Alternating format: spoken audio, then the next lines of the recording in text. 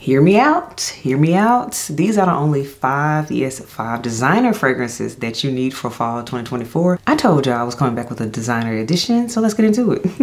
Welcome back to the channel, everyone. These are Maria here. Yes, these are the only 5 designer fragrances that you need for fall 2024. That is, as always, lipstick of the day today, everyone. I'm rocking out with MAC. Of course, it's always MAC at this point.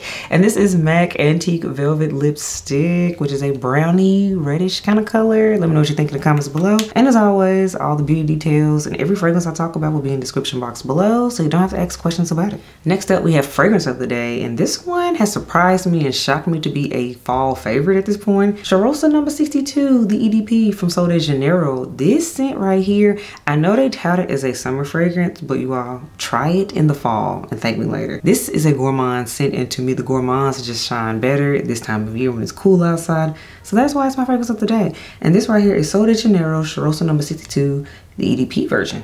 And now let's talk about the only 5 fragrances that you need for fall. So first up, this one should not be a shocker. I've been talking about it. I told you all this was one I'm excited to wear for fall. So yeah, it makes the cut, y'all, as a top scent. This right here is the Prada Paradox fragrance. Yes, this one, the intense version. I have to emphasize the intense version because there's an original that I don't like, and now there's a new virtual flower version that I also am not a fan of. For me, it's the intense. She's the only one that matters, and that's why we're gonna give her time to shine right now.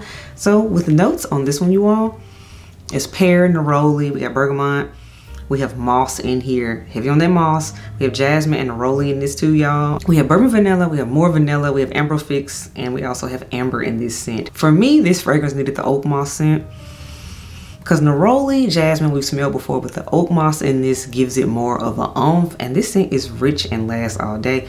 This is one I've actually found myself reaching for more so afternoon, evening. Although you can wear it in the daytime, it's gonna get the job done. In fact, all these are gonna get the job done, because one thing about designer fragrances, they're mass appealing.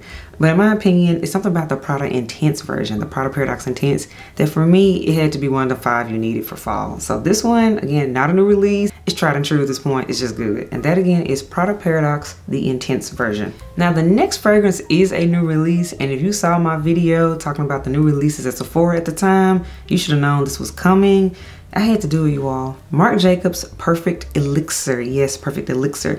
Now in the past, I would have put Perfect Intense on the list, but you all, we gotta give the new baby some shine. Welcome home to the family. And I told you all, this was the one I said was my #1 pick for its newness that I was willing to purchase and get a full-size bottle of. And here it is. I got my 50 ml. That's my favorite. But let's get into it. I'm gonna spend a little bit of time on this one because it's new. It's my first time talking about it on that channel. So Perfect Elixir, you all. Finally got more notes on this scent. So we have top notes are honey, plum, and rhubarb. I knew there was a plum note in this scent. And then in the middle we have amber and orange blossom. And in the base we have resins, we have patchouli, and vanilla. Let me tell you something, y'all. Marc Jacobs did not have to go off like this. If you know anything about me, and I swear by this, plum is a solid note for fall. Plum is so good. We don't get plum often, but it shines in the fall. And the fact they added honey with this is rich and thick, and then those resins in here give a little extra oomph.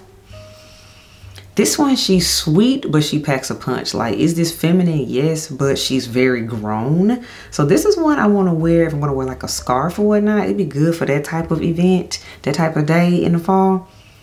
And she's going to leave a trail. And because of the fact this is a plum and honey scent, this, you're not going to smell this everywhere. So this one, if I had a signature scent, so for is like the newer fragrances that have come out for 2024, I told y'all this was my pick. Out of the new ones, this was #1 for me, and that's why it makes this list, you all. Marc Jacobs Perfect the Elixir, aka the purple juice bottle. I love it.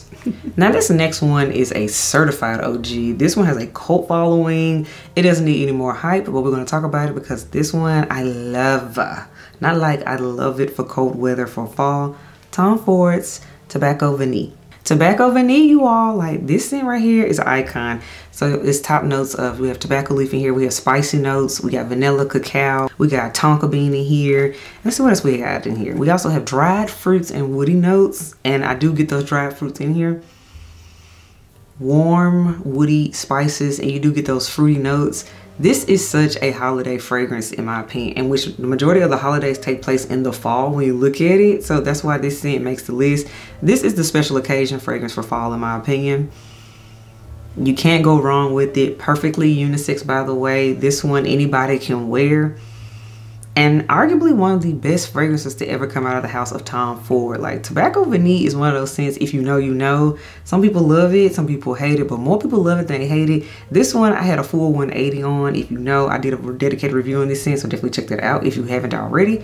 But Tobacco Vanille, this scent sings in fall weather, particularly on the cooler side of fall. When we're getting close to winter, that's when you pull out Tobacco Vanille, and most importantly for special occasions. So again, that is Tom Ford's Tobacco Vanille. Now the next fragrance, you all have seen me talk about it. It's actually been a favorite already for the season. YSL's Libre Le Parfum. This beauty right here.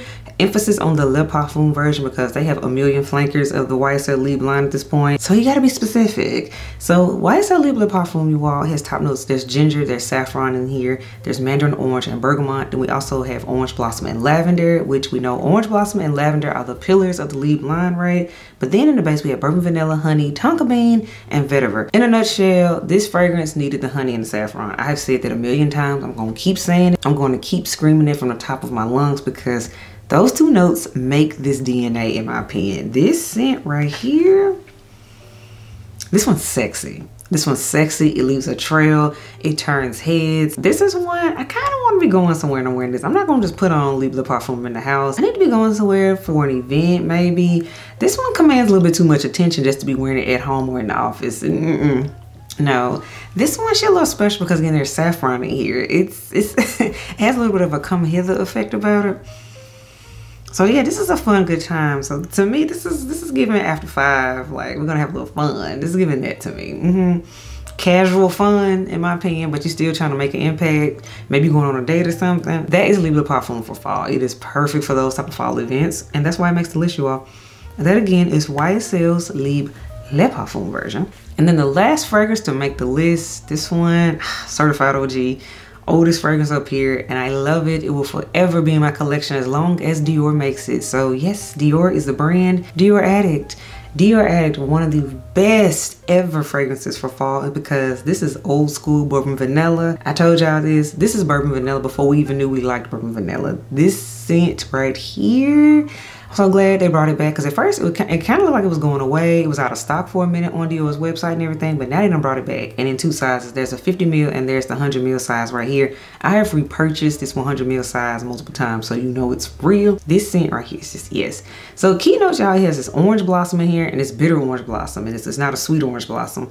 There's jasmine sambac in this scent, and then there's also the bourbon vanilla in the base, y'all. There's a little bit of a spicy effect in this one.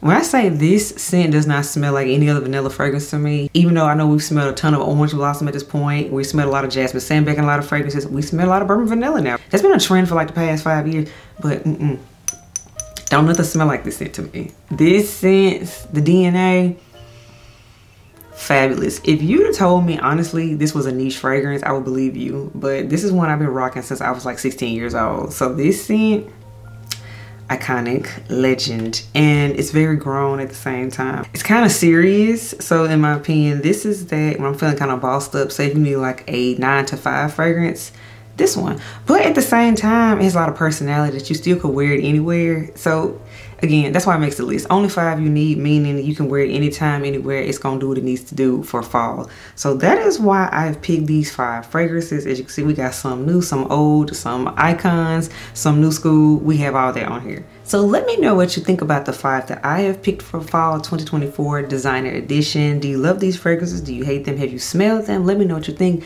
And also give me your picks. What are your 5 fragrances for fall that are designer fragrances? Yes, must be designers. And yes, I already did a niche edition version, so definitely check that out too if you haven't already, because hey, with fall, you all, there's just so much happening and so much comes out in the fall.